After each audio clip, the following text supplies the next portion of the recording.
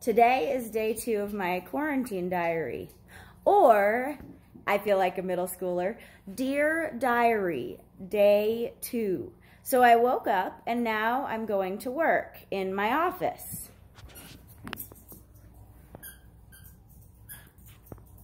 But wait, that's not my stuff, that's my husband's stuff because he has to work from home and he makes phone calls all day, so he has to be in a room with doors that close.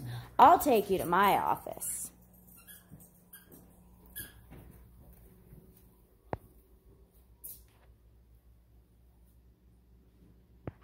So now you've seen my home office.